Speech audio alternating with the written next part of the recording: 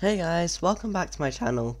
So in today's tutorial I'm going to be explaining how you can use biometric authentication for your app. So to use biometric authentication, it's quite easy actually.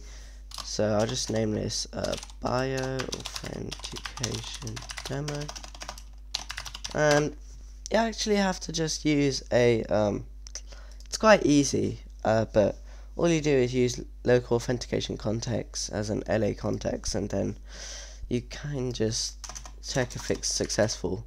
So what I'll do for this demo is we'll have a button. Let's just take a button and we'll give this button, like, we'll call it print special number. Let's make, okay, so print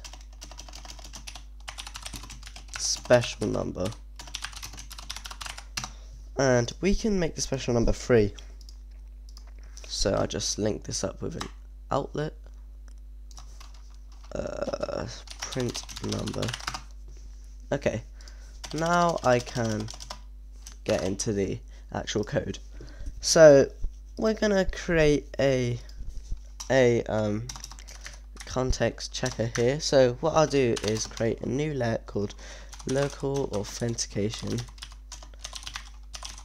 context, and what this is going to be is an LA context. I think we may need to import context.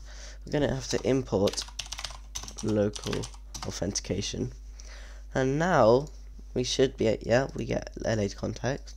So now we need to create a fallback title. That's just if you do the Touch ID or Face ID wrong too many times, then it's just gonna ask to use our passcode or something. So we can just do that. Fallback title is equal to please use passcode.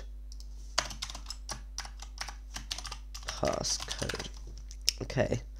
Now we can actually create. Now we just need to create authorization error. Authorization error is a NS error. This is just in case something goes wrong, so we can just fix this, and that's a optional. And we also need a reason for just using authentication, but you can't just randomly ask for someone's Touch ID or Face ID. Authentication, did I spell that right? I don't know. Required to access this special number. Okay, and now we can actually start trying to see the authentication. So we can do local authentication context.can evaluate, and then policy. The policy is dot device own authentication, and we already created an error. That's this. Oh, hang on. I didn't put a. There we go. Authorization error. And now we can create a evaluation policy. What's this? Oh, we need a. There. Okay. Now I can create a evaluation policy. So if we go local authentication context dot evaluate policy is the same as above. Device localized reason, that's our reason we made earlier, and reply success. So if it works, and our evaluate error is, this is just the error which we will get if something goes wrong. Now we can see inside of here, if success, then we know that it worked. We know the authorization worked.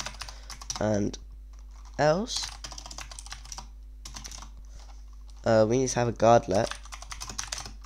Error equals evaluate error, else we can return.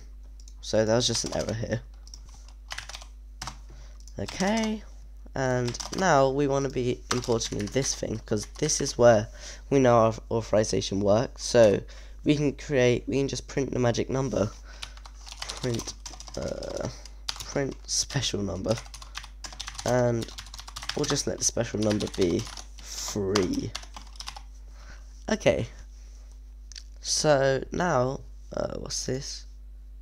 We can just leave that.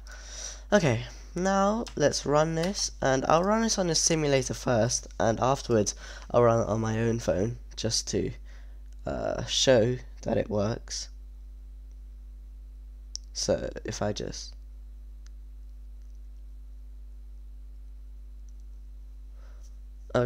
so let's just print special number, and there we go, just type random stuff. So if you just want to authorize on a simulator, then you just type anything and it'll work. And now I'll show you what it looks like on my phone. So if I run this on random phone,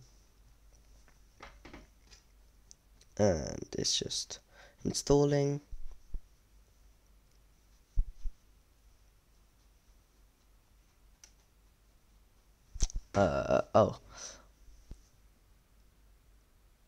One sec, let me just trust this in my settings. I'll just go to general, device management, and trust.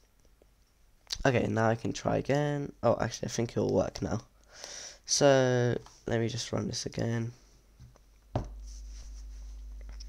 Okay, and if we bring this out, you can see that if I click this button, then if I'll just, this was the reason we asked for earlier, Touch ID works, and it should have printed. Yeah, there we go.